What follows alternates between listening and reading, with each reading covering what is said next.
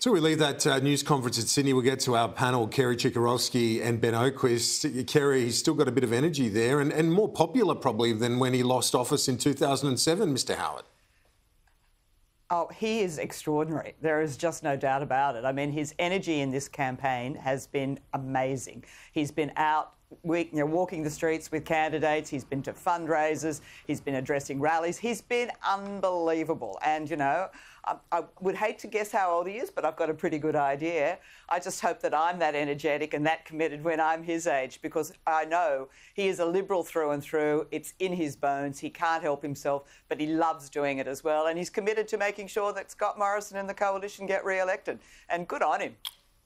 Well, he can actually go to some of the seats that Scott Morrison hasn't gone to, Ben, which is interesting. Nonetheless, the polls have tightened, haven't they, Ben Oquist, in the last few days? They have. I expect them to continue to tighten before election day, and it points to the possibility of a minority government. You'd have to say that's as likely as not guaranteed. Some people still think there can be a small Labor majority, but you're right, the Prime Minister's not going to a lot of seats, and that's why that dynamic of those teal seats, the seats he can't go to, makes him getting to majority the kind of least likely outcome at this point in the campaign.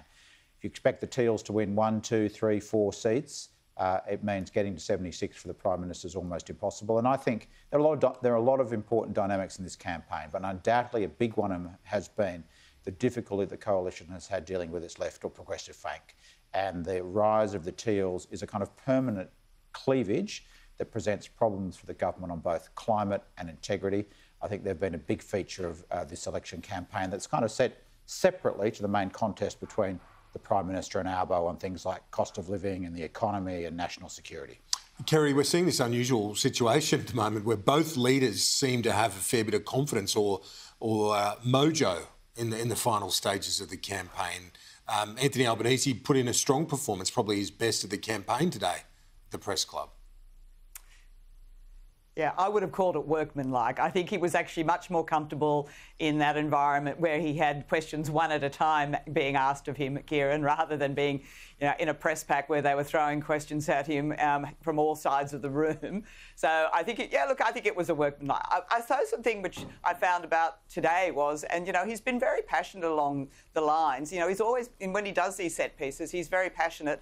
I thought he was a little bit flat today, mainly because I suspect he's tired. I think, you know, it's been a very long campaign. And I think I said to you way back at the beginning that because it's such a long time, keeping the energy levels up would be a challenge for both of them. So a little bit flat, but I think he's probably cheered by the fact that he had pretty good reception from you and all your colleagues in the press club today.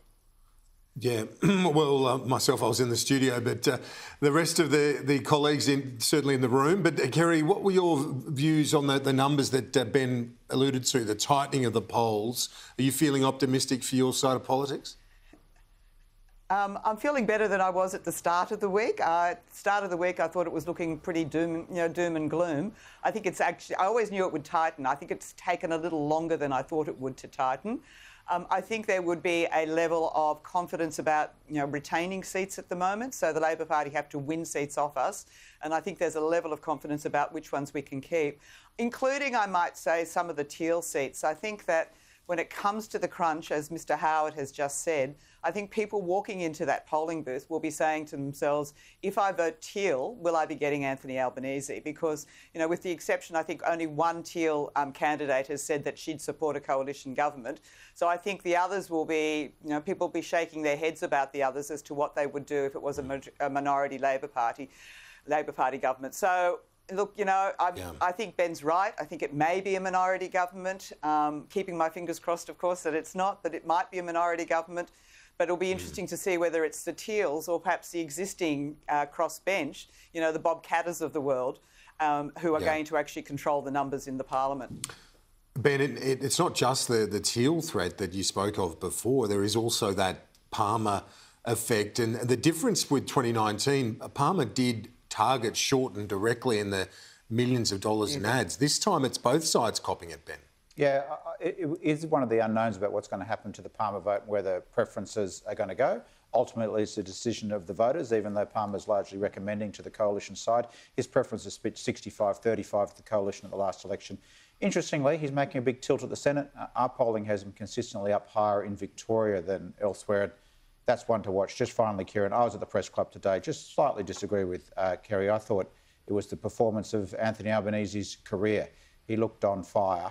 And the key thing that's gone well for him, and went well for him again today, is the bad news on wages growth. And I think that's been the turning point in the campaign. And you're not hearing from the Prime Minister any more attacks on Albanese on his commitment to increase the minimum wage in line with inflation.